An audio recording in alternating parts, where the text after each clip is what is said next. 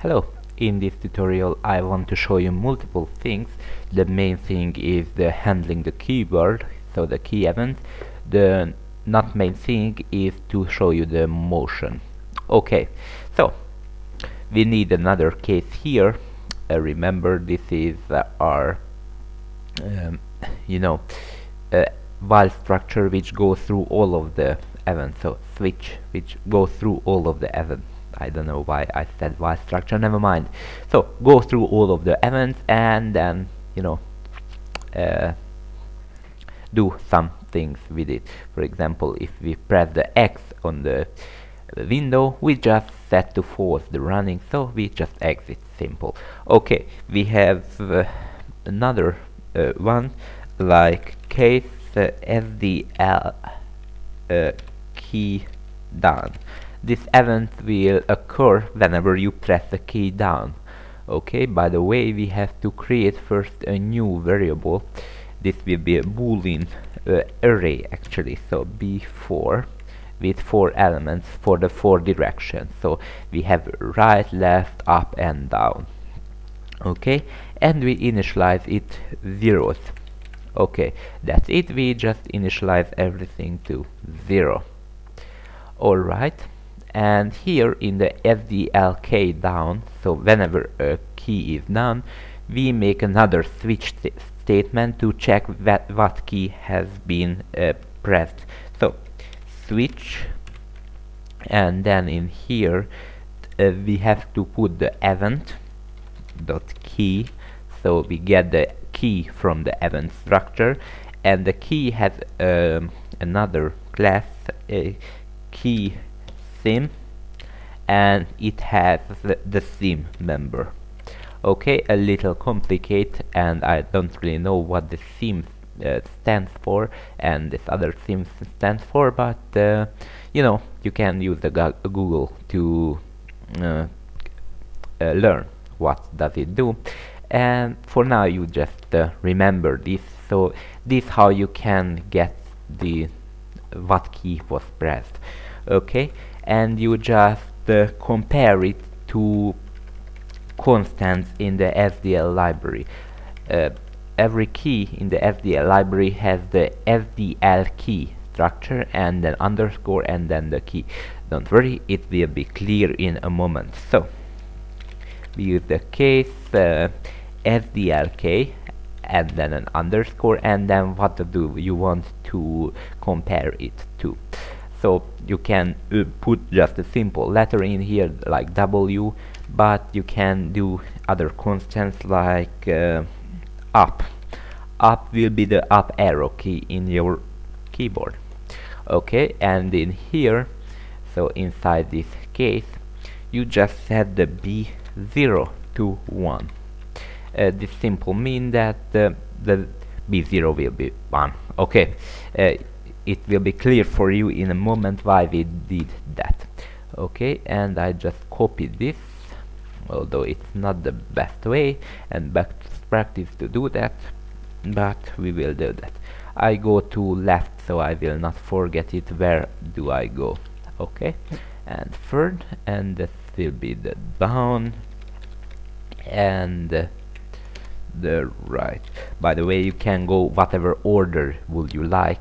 I just like to go in one direction and it's circle, first up, left, down, right. So yeah, we make a little circle, so I will not forget it if I know the direction. Okay, and this is good and nice, but it's not enough, because whenever I press the key, it will go forever in that direction. So we should, whenever we release the key, we should make this back to 0. So let's see. To do that, I just and actually break from the switch, because one event could be just one handler. I don't know, is it clear? Okay, so I just copy, and the only change, this will be key up. So whenever the user releases a key up event will occur. Okay, and the only thing is to set these back to zeros. So whenever the user press the up key, so want to go up, we just set the 0th element to 1, and whenever the user release the up key, we just set back to 0. I hope it is clear for you, and why we do that, it will be clear for you in a moment.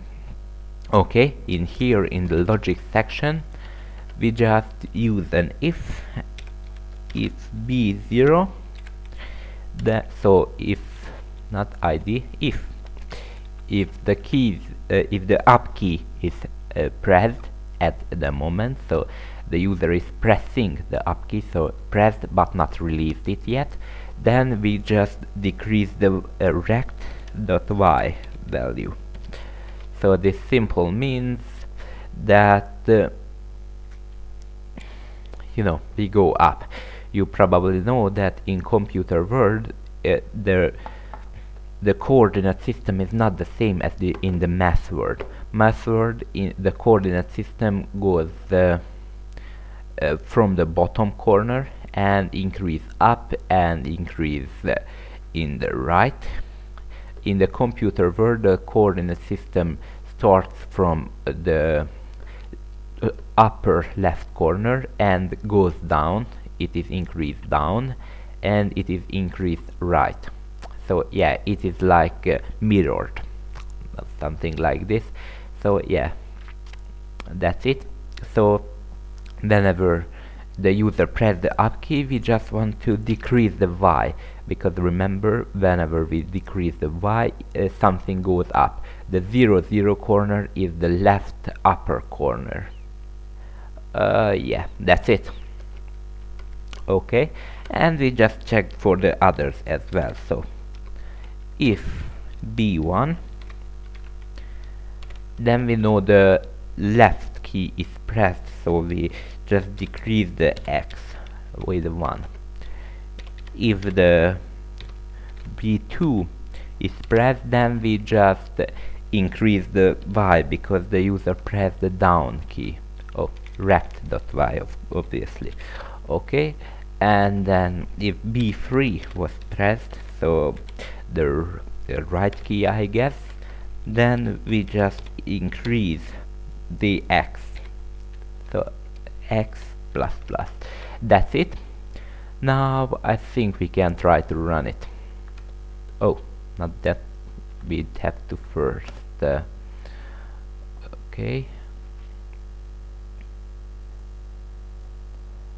I believe I forget to close the while. But why did I did that? Oh, I know.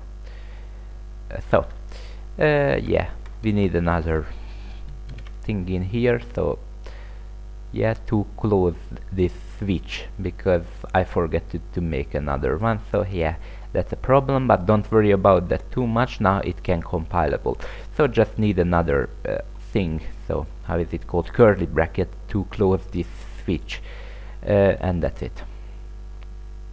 Okay, now we can try to run it, and as you can see, it somehow always be 1 at the right.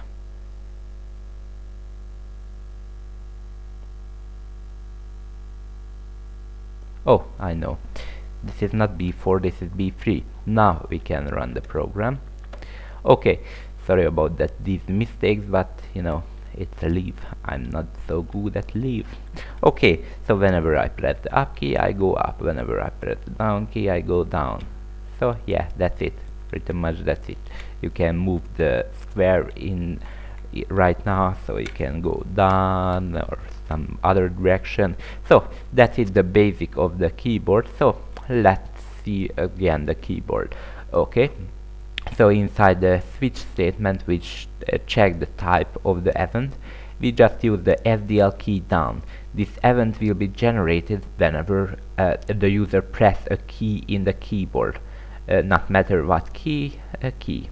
Okay, and then we just change this boolean value to true, so to 1. So yeah, that's what we will use in here to decide which of the buttons were pressed. Okay, and we have an SDL key up, which is generated whenever the user releases a button. So for example, when I press the down button, then the B2 will be true, and whenever I release, I set the B2 back to false. Yeah, that's it. It is clear, I think. And this simple logic, it is logic, and this is the render. So I can make a new comment right here, call it render.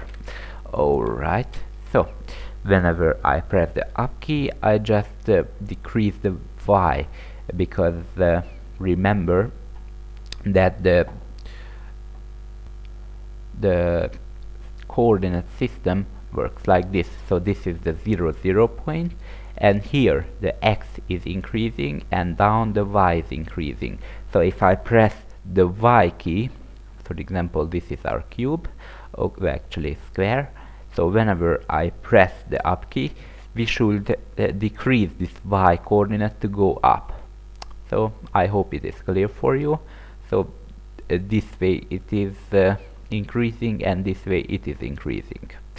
Alright, that's how is the coordinate system work in the computer world. Okay, so yeah, after you understand that, it will be simple.